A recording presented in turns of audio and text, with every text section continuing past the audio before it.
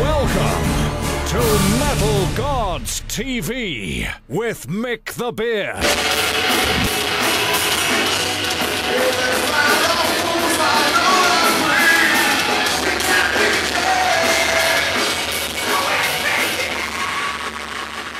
Right, here with Mick the Beard, I am with Alex from the Defiled, and the other ones will be nipping in and out as and when.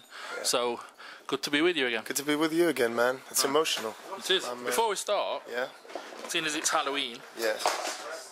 There you go. Am I getting a cupcake? The missus has brought you some cakes. Thank you so and she much. sent them down. What is this? Oh, it's a ghost. Now I can cut in. Yeah, see now he cuts in because he wants something to eat. Oh, it's got marshmallow. It's got everything on it. That is fucking fantastic. Well, it actually tastes a lot nice. Anybody else want one? Sure do. Thank you very much. Oh, damn! He's got that one in a bit. Oh, Good shit, thank you, man. Alright. That's it, end of interview. Now, since Bloodstock, you've been quite busy. Yeah. So, what have you been doing since then? Well, we've been, busy behind the scenes, I suppose, trying to get stuff done with labels and all this stuff. And we've started writing a new album. In it. We haven't started to write a new album properly. We've just started to demo songs that we are eventually going to use on the new album. Which is called writing an album. Yeah. That's how it starts. Yeah. So that's quite exciting to be working on new stuff, and looking forward to this tour. We've got a bus instead of a van. Yeah, which is amazing. That. Yeah, we get to just lie down and get to places instead of sitting up. It does make a difference. But yeah. So what was it that was going off when I sort of came tonight? You was doing, what was it, a meet and greet or an eat and greet? Or eat and greet. I mean, eat the people. Yeah, a few months ago, I can't remember. We were talking about some other band was doing a meet and greet, and Stitch goes eat and greet, and our manager's like, I think I'll do an eat and greet with that band, and he's like, no way, you're gonna do it with the Defiled. Steal Stitch's idea. So here we go, eating and greeting. Are you happy now, Stitch? We're eating and greeting. I'm just happy that I get a free meal. That's pretty much why it was invented. That's a good idea. So we're doing that, getting to meet people. We've loads of people. Well, this is the first day, and half of them we already knew, so it's kind of cool.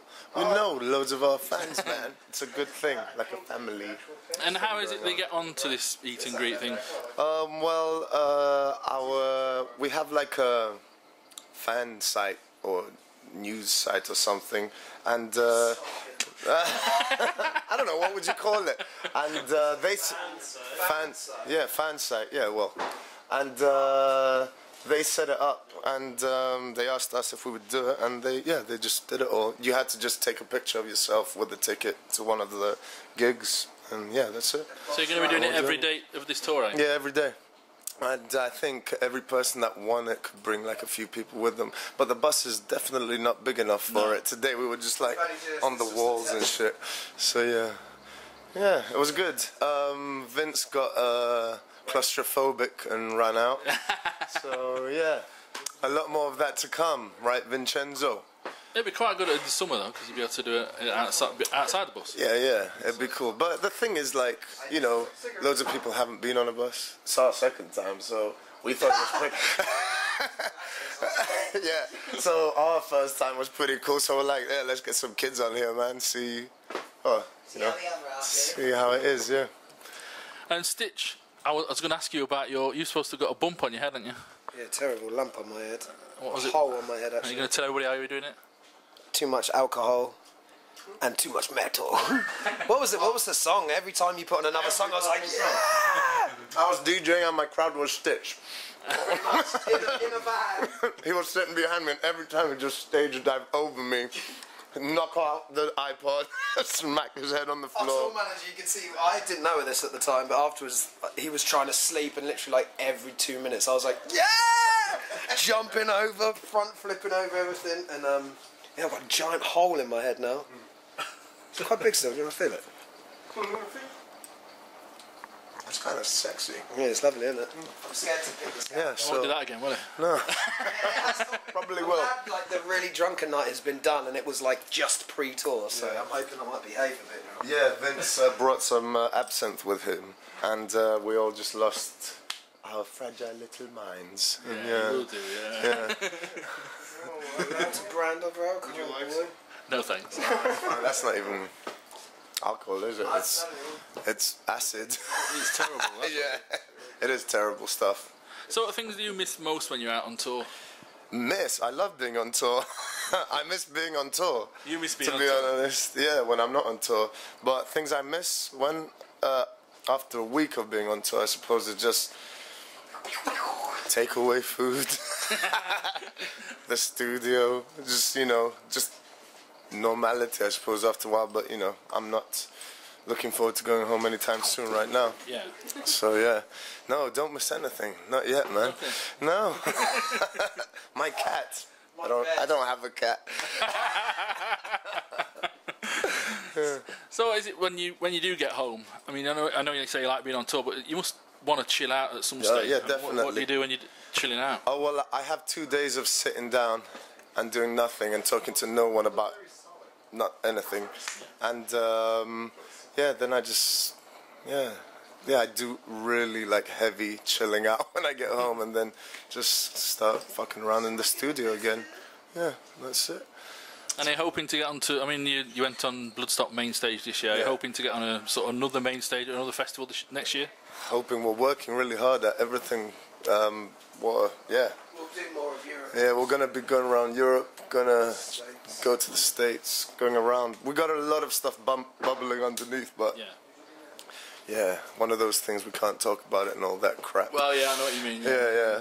Not till it's been announced, you can't say anything. Yeah, because then if it doesn't happen, we look like douchebags. So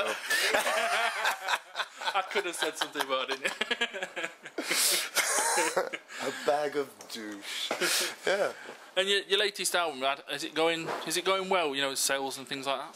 Yeah, well, we gave out 50,000 copies of it. Yeah, and the magazine, wasn't it? Yeah, out with Metal Hammer, and then we put out a deluxe edition. That did really well. Like, we had pre-sales for Rob Zombie was like number 4, we were number 3. Foo Fighters in pre-sales. Yeah, Foo Fighters were number 2, yeah. Oh, right. Yeah, so it was pretty cool when it happened. Those days are gone. I don't know, you know, these days it's not about selling records though, is it? No. I think it's more about putting your music out there. People can buy it if they feel like it, if they don't, whatever. It's about playing live and getting out there and working. Yeah. Working to make money, yeah. And do you still think you get a cross-section of audience, or do you get a lot of old guys like me, or a younger audience? We do have a cross-section, yeah. Yeah? Yeah. If you're going to speak, come here, man. With his back to the thing. We got everything. Come here, man. I'm getting dressed. All right. Well, yeah, we got kids that are really into metal. We got people that think they're going to get something completely different and get to the show, and they're like, oh, what the fuck is this? Yeah. Not anymore, really, because people know us a bit better now, but I remember coming actually to this venue with the 69 Lives, and like the front row of kids were actually had their ears closed, just like waiting for us to stop. I mean, they're a glam band and we're playing metal, I suppose. And yeah, that was our first tour. And yeah, I think, I don't know, even the real metal heads, whatever that means, are coming around now, because, you know, I think when you first see us, you probably think, you know, in the pictures we take ourselves really seriously, but when you see us play live, we really don't, and we're, you know, friendly with the crowd, and we just love what we do, so, yeah. Well, Yo, anyway. man, he's just on the, he's like those old guys in the Muppet Show. Friendly, I hate this show. Come here.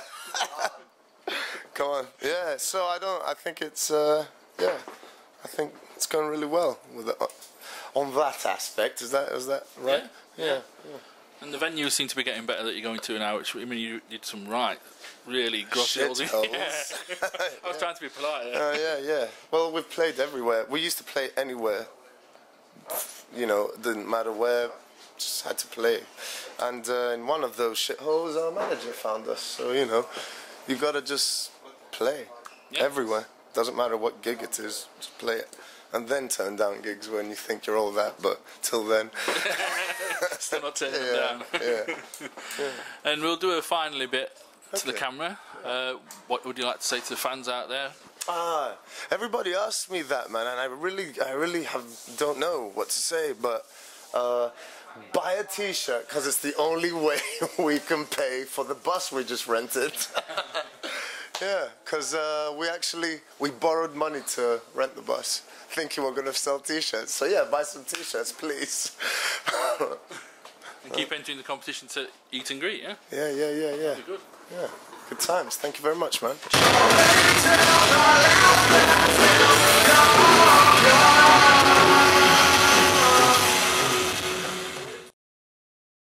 May God have mercy on your soul.